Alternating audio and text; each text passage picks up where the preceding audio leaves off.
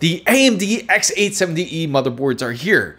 What is so different about them, and why should you purchase that type of motherboard? Especially you have the X670Es around. This is Chris Mizo here, and I'm going to explain the difference between the two. The two top tier motherboards in its class when it comes to AMD Ryzen processors. I like to announce to everybody that pretty soon that there will be a build coming up on this channel. I'm going to be doing a 9800 X3D build with ROG Crosshair 870E Hero motherboard. You heard it first. Thanks to Asus for providing this motherboard, because I'm going to show you the insides and outs of this motherboard and this PC build upcoming soon. But first and foremost, let's talk about the motherboards in comparison. Now, if you know any of this information, feel free to go down to the timestamps down below. And if you're interested in any of these products, make sure you check it down in the description box. Now, you still can put AMD Ryzen 7000 series processor in a X870E if you choose to, or you can go with the AMD Ryzen 9000 series processor in a X670E motherboard if you wanted to, or the X870E. Now, you're going to have newer chipsets such as Wi-Fi 7 and other features such as Bluetooth 5.4. There is so much more robust features that you can take advantage of. You can see in the chipset diagram, we had to get rid of PCI Express X4 in order to give you the USB 4. Now, whether that's worth the sacrifice to you or not, that's for you to decide. That is the biggest difference between the two. I'm going to compare the Asus ROG X870E Asus E-gaming motherboard next to their X670E, which was their predecessor. Now, they both are the best in class when it comes to the AMD Ryzen chipset. The capacity is up to 192 gigabytes. It's up to 8,000 mega transfers per second, which you can take full utilization and full advantage of. One of my personal favorites on the X870E is that they feature Nitro Path DRAM technology. The way it is electrically engineered is for when you insert the memory or the RAM inside of your memory slots, they use these gold fingers to kind of it's kind of abrasive for your RAM to go in. If you ever notice on the bottom of your RAM sticks, you'll notice some sort of wear. Not enough for it to really damage your RAM, of course, but enough to where you can see like a slight scuff, because technically it's really scratching your RAM when you are installing it. Now, with the Nitro technology that Asus does provide you, it prevents any scratching from that, which gives you a much better connection, and you can see a much better performance from your RAM because of that. Exclusively to the X870E, it does feature a memory profile where it is enhanced. On top of it, it does have the USB 4. Now, the difference between USB 4 is it goes up to 40 gigabits per second compared to the 20 gigabits per second. So it is double the speeds of what you're used to. The X670E, some of their motherboards in the higher end side of Asus does feature USB 4. But now it comes standard with two USB 4. You can utilize that instead of actually using a DisplayPort on your PC. You could actually use USB-C over to your monitor, which is a much easier connection for you. Now, the original one, which had two PCI Express X16, which was the X670E, compared to the one PCI Express 5.0 X16 expansion slot. First off, let me tell you right off the bat, you're not going to take a full advantage of the X670E's two PCI Express 5.0 slots. And you're probably thinking, exactly why not? Because you're maximized at X24. AMD does give you enough for X16, and it gives you another X8 for your NVMe. So you can use X4, X4, and X16. You cannot use two PCI Express 5.0 cards, even if you did have them. It would split down the power because of that.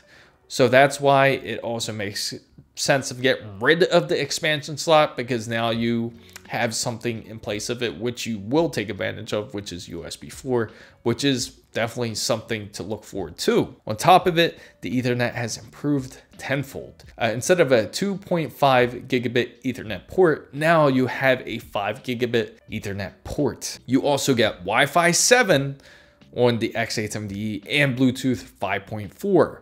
Asus also has a total of 5 M2 slots compared to 4 M2 slots.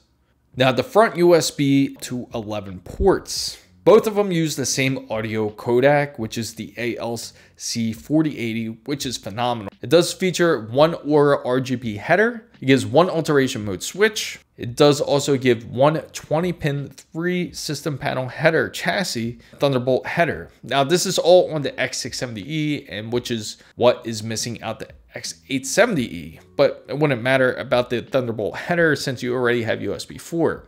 And then on top of it, you aren't going to really use the alteration switch, and RGB header is practically now replaced with a RGB. Biggest unique feature it also has is the PCIe slot Q release slim. And what is amazing about that, it makes it even easier to install NVMEs on your PC and within minutes, which is something I cannot wait to show you.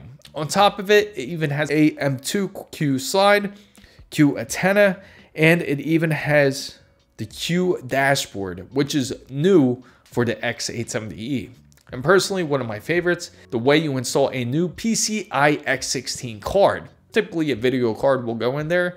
Asus makes it easier. I don't know if many of you will really miss it, but the graphics card holder is missing. A lot of graphics card does come with a bracket standard, and typically when you do use that holder, it doesn't really hold well anyway, because most of you probably had the power supply covered with a plastic shroud. Now the Gigabyte Aorus Master. It features up to 8600 megahertz for their RAM for overclocking compared to the 8000 megahertz. On top of it, it does have graphics support, AS Media USB 4. That's something Gigabyte really needed. The USB ports weren't fully taken advantage of, especially in their line with the X670E, as I mentioned on an earlier video. It does now have two USB 4 because now that is more standard. Now, Gigabyte's USB-C can produce up to a maximum resolution of 3840 by 2160 at 240 Hertz.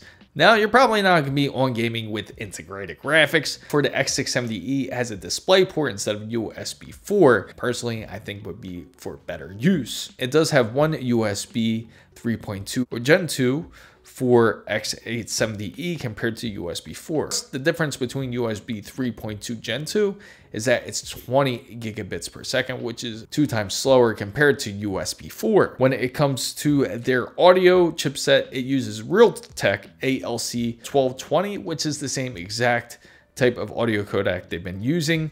And they've also installed the 5 gigabits connection.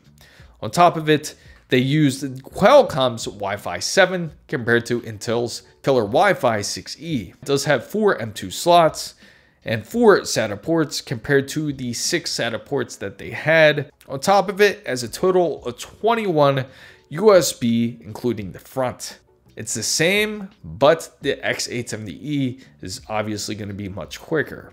They dropped 2 of the cooling pump headers, 4 RGB headers for those who are RGB fans. The clear CMOS and 2 antenna connectors is on the Gigabyte Aorus Master. I compared the Asus ROG-e Gaming X870E to the X670E, and now I just compared the Gigabyte Aorus Master X870E compared to the X670E. I gotta also mention MSI, which is also going to be interesting, and of course the most budget friendly, which is their X870E Tomahawk compared to the X670E. Now the biggest difference between it has a maximum memory of 256 gigabytes. It does have overclocking up to 8400 megahertz on the 870E. It does support AMD's POR speed and its JEDEC speeds. It does have Realtek's 8126 5 gigabit LAN connection, which is the Ethernet port. On top of it, it does have Wi-Fi 7 and it does support Bluetooth 5.4. Now, all the X670E motherboards, none of them have Wi-Fi 7. They all have 6E. Now, for the audio codec, it uses ALC4080 from Realtek, which is an excellent audio chip, but isn't as good as the other two I mentioned from both Asus and Gigabyte.